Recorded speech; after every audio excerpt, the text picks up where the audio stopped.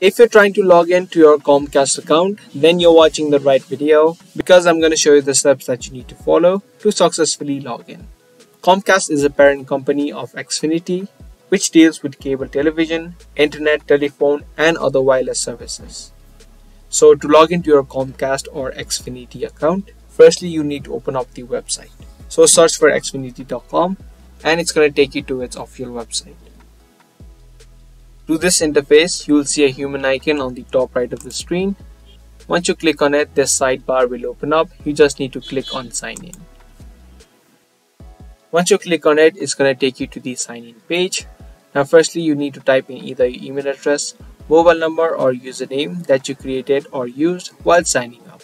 But however, if you don't remember any of these details, you can click on the option which says find your Xfinity ID and you can follow the steps to recover it. Once you type in this information, you can click on let's go. And it's going to take you to a new section where you need to now type in the password. If you don't remember your password, you can click on the forgot password link and you'll be able to create and reset your password of Xfinity.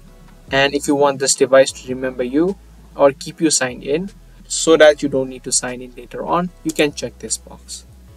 So type in the password that you created and then you'll need to just click on sign in. And if the details that you entered are correct, you'll be successfully signed in to your Comcast or Xfinity account. So that was it for this video. I hope you guys found this video helpful. If you did, be sure to give this video a thumbs up and also subscribe to our channel if you're interested in more daily tutorials just like this.